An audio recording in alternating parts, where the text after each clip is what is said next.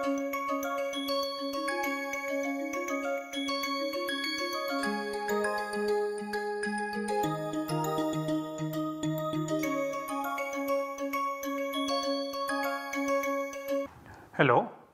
welcome to the lecture number 27 of the course Quantum Mechanics and Molecular Spectroscopy.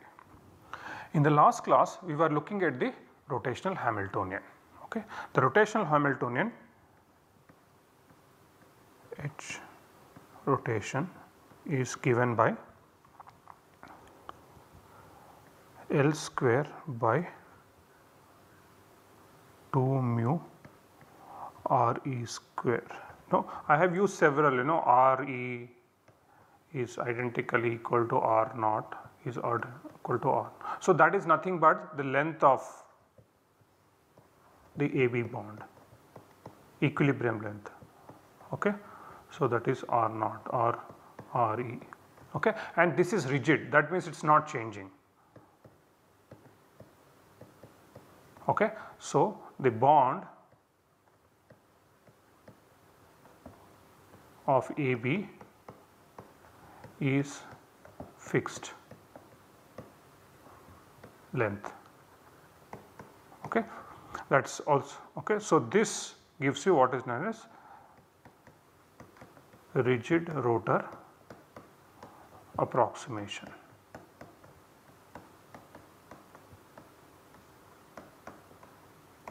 Okay. Now, if that is the case, this can slightly be written as R square by L square by 2 IE, where IE is equal to mu RE square, and this is called moment of inertia.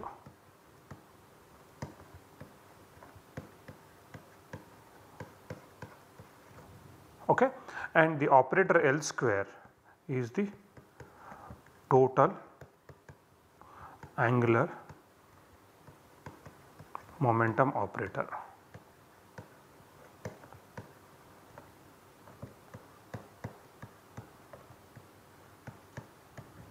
Okay. Now, this value will be equal to L square operator, actually L square should be an operator. This will be equal to minus h bar square into 1 over sin theta d by d theta sin theta d by d theta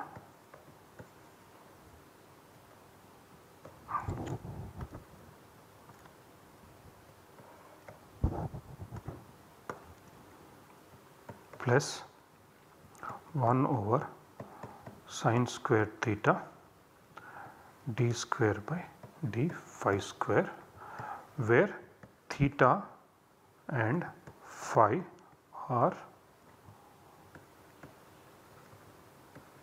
angular coordinates as part of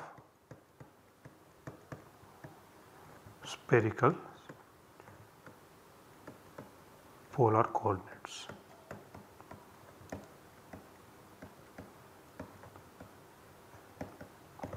Okay. Now, there is also something called LZ operator, that will be equal to Z component of the angular momentum.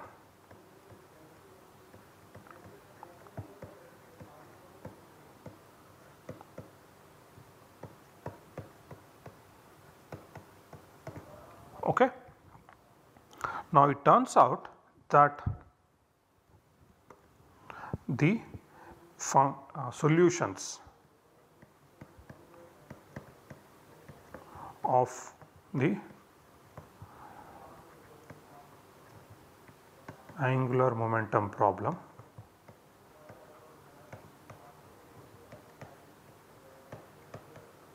okay, by the way, one can imagine this as particle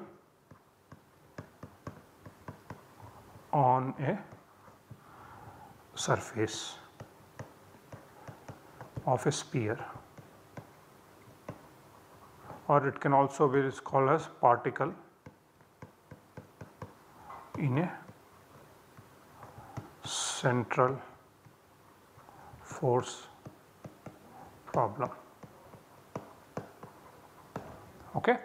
Then what we have is the L square operator will have wave function yjm of theta and phi equals to h bar square j into j plus 1 yjm theta and phi, and Lz operator acting on yjm theta and phi will give you m h bar yjm theta and phi. Okay. Now using this one can write h rotation is equal to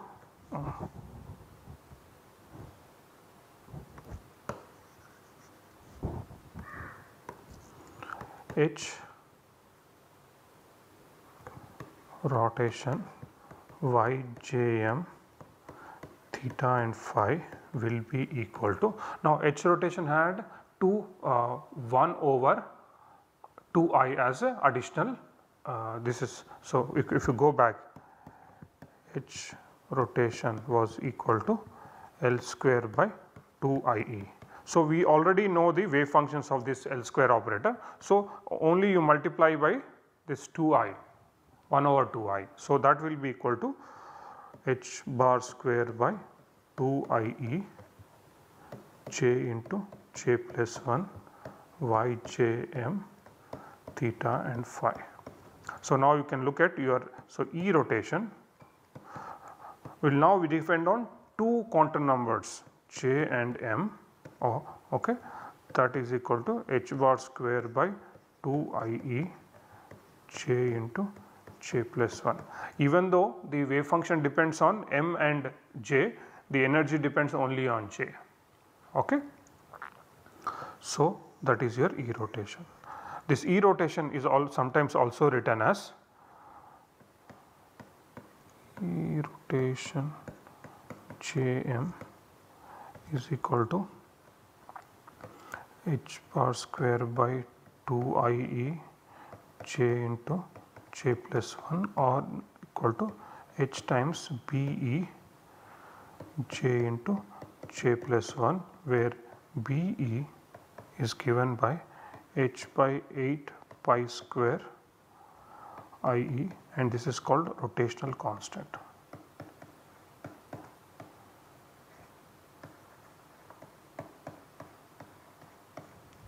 Okay. So now we know the wave functions and we know the energies. Now let us go back to the transition moment integral. Your transition moment integral is given by f mu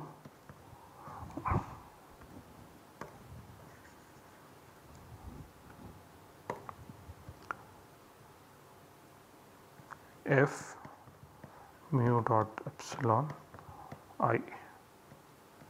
Okay. Now, but your mu itself is written as mu naught plus d mu by dr, r is equal to 0 into r plus 1 over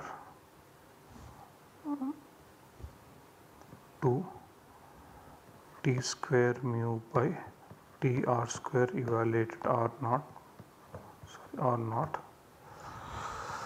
into r square plus etc whole thing epsilon to I. Okay. Now if you take rigid rotor TMI, if we have rigid rotor, then of course the R naught is a fixed value. Okay. Therefore, the derivatives with respect to R will not exist. Therefore, for rigid rotor, TMI for rigid rotor will be equal to F, because this will go to 0 and this will also go to 0, all the other terms will go to 0. What you have is mu naught epsilon I, okay, where mu naught is called permanent dipole moment.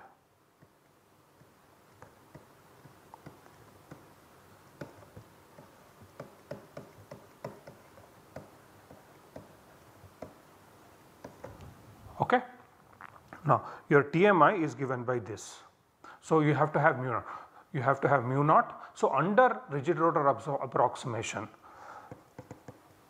for rigid rotor, okay, if TMI has to be non-zero, okay, TMI that is equal to F mu naught epsilon I, this has to be non-zero, then mu naught has to be non-zero. That is the initial, that is a minimum condition. If mu naught becomes 0, of course this entire integral becomes 0. So the mu naught must be not equal to 0. That means you can only have rotational transitions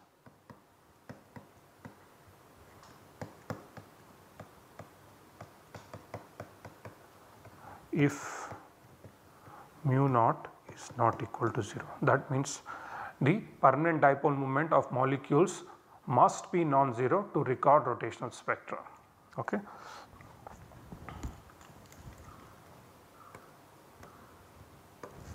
So TMI equals to integral F mu naught dot epsilon. So for recording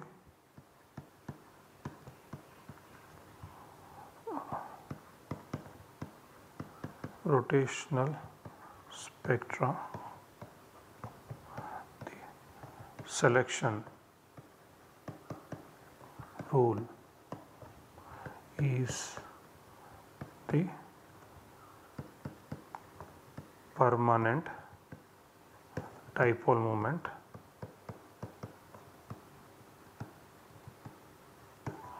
must not be 0. So only mu naught is not equal to 0, transitions will be allowed. Okay. So for example, if you have a AB diatomic molecule where A is not equal to B, then this molecule will have permanent dipole moment, mu naught is not equal to 0. But if you have a homodiatomics like AA, okay, then of course mu is equal to 0, mu naught is equal to 0. So which means you cannot record recording of rotational spectra.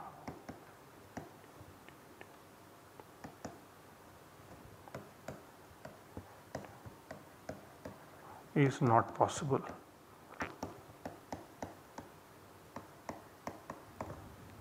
Okay. So one of the selection rules for the recording rotational spectra is that the transition moment integral will go to 0 when mu naught becomes 0.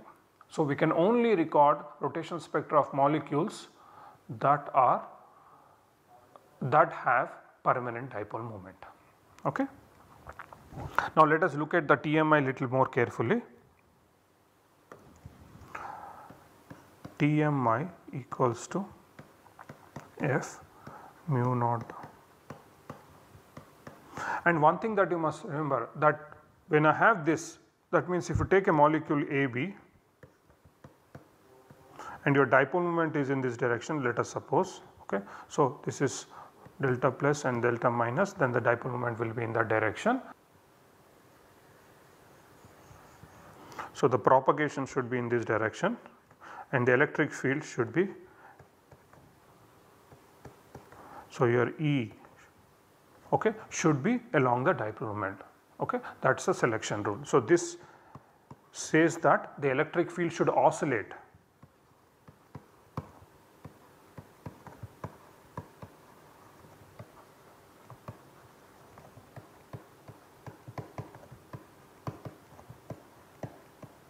along the because you are taking a dot product. Okay. Of course, you can come at an angle because you can always have a projection along that axis. However, if you have A and B, and if your direction of propagation is like this and your electric field is like this and your dipole moment is like this. Okay. So, dipole moment is along, let us say, x axis, okay, and the propagation of light is along x axis, then your electric field will be along z axis, let us assume. So, this is my z axis, then of course x dot z will be equal to 0. Therefore, the transitions will not take place. Okay. So, it is not only that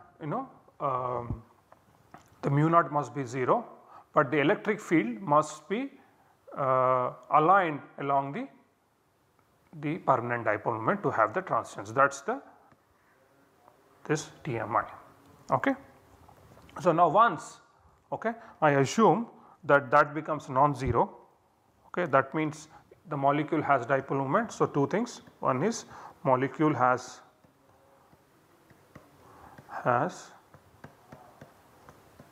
permanent dipole moment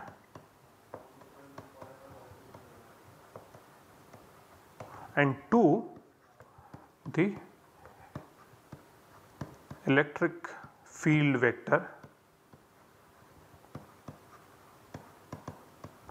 of the light has non-zero projection along the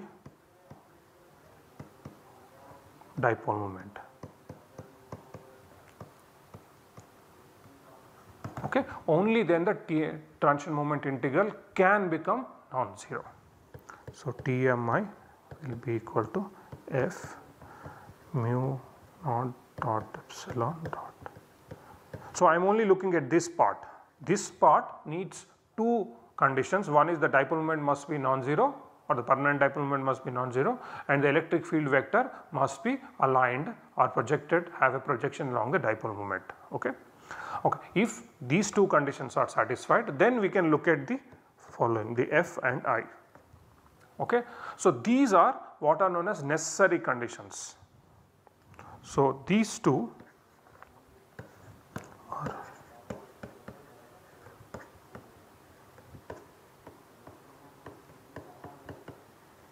for recording the rotational spectrum.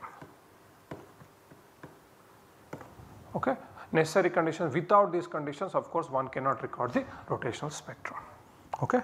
Now, if you are now what we have now, we have TMI is equal to F mu naught dot epsilon. So, we have already taken care of this. Now, let us look at the wave functions. Now, your wave function I will be equal to, now this will be the total wave function I. So, what will a total wave function I will consist of? That will consist of electronic part psi EL and the nuclear part, while I will call it as a chi nuclear. Okay. And similarly, okay, there is a notation always the ground state is given by double dash and the excited state is given by single dash. So, F is equal to psi electronic dot chi nuclear. Okay. Now the electronic is this comes from the electronic comment. So, what is electronic? H electronic psi electronic is E electronic psi electronic. So, this is the Hamiltonian that one needs to solve, and this H electronic wave function will H electronic Hamiltonian will consist of, okay, Ke of electrons,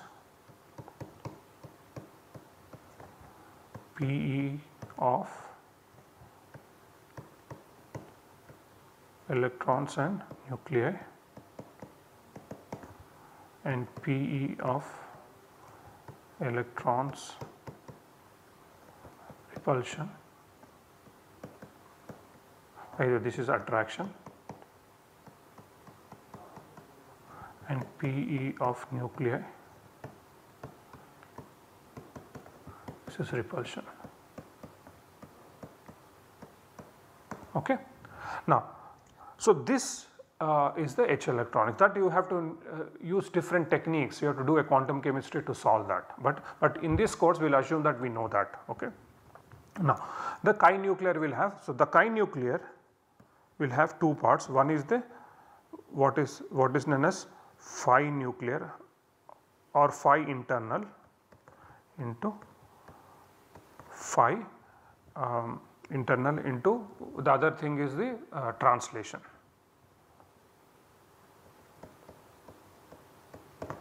Okay. So, your I will now become psi electronic into phi internal into phi translation, and your F will be equal to psi electronic phi internal phi translation. Okay. So, now let us write the transition moment integral. So, your TMI will be equal to psi electronic phi translation and phi internal dash, okay, mu naught epsilon psi electronic phi trans and phi internal. Okay. Now, if you are looking at rigid rotor approximation, okay, let us think of a molecule AB separated by distance R0 or RE, whatever, okay, some, and then it is rotating. Okay. So, what will happen to electrons? Nothing will happen to electrons. The electronic part of the wave function remains unchanged. So, psi EL remains unchanged. So, which means psi EL double prime should be equal to psi EL single prime, this is equal to psi EL. Now, if it is rotating and it is translating, so the rotation will assume that rotation is not going to affect the translation. Rotational degrees of freedom and translational degrees of freedom can be separated out. So, then what happens is that phi trans prime will be equal to phi trans, this is called phi trans. Okay. And when you have the electronic degrees of freedom frozen, your dipole moment is not going to change. Okay. Similarly, when you have translation, if the AB molecule is translating, its dipole moment is not going to change. So, I can rewrite my TMI as psi electronic. Okay. So, this is now 3 integrals, isn't it? Psi electronic, phi trans, phi internal, mu naught epsilon psi electronic phi trans phi internal. Okay, this is single prime and this is double prime. So, that is my. So, since the psi electronic and psi trans, these two quantities are not going to depend on this, then I can bring them out. That means I will have psi electronic phi trans and psi electronic phi trans. Okay. Then what I will have is the phi internal mu naught epsilon phi internal double prime. Okay. Now, if your electronic wave function and translation wave function are normalized, then this will go to 0. Oh, sorry, this will go to 1. Okay. Wave functions are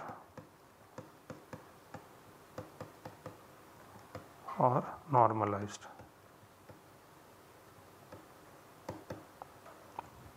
Okay. Therefore, your TMI will become phi internal mu naught epsilon phi internal. Okay. So, for rotation, the TMI will now become, your phi internal is nothing but your rotational wave function. So, I will call it as a phi rotation in the excited state, okay, and mu naught epsilon phi rotation in the ground state wave functions. Now, we know this will be nothing but, if you take rigid rotor approximation, the phi rotation will nothing but y j m j prime m prime theta and phi mu naught epsilon y j double prime m double prime theta and phi. So, that is going to be your TMI. Okay. Your transition moment integral can now be written in terms of spherical spherical harmonics. So, transition moment integral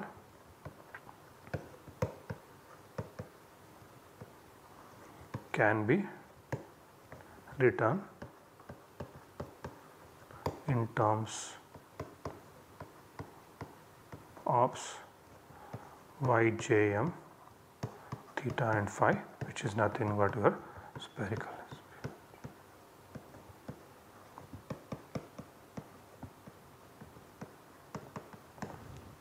Okay, I am going to stop here and we will continue in the next lecture. Thank you.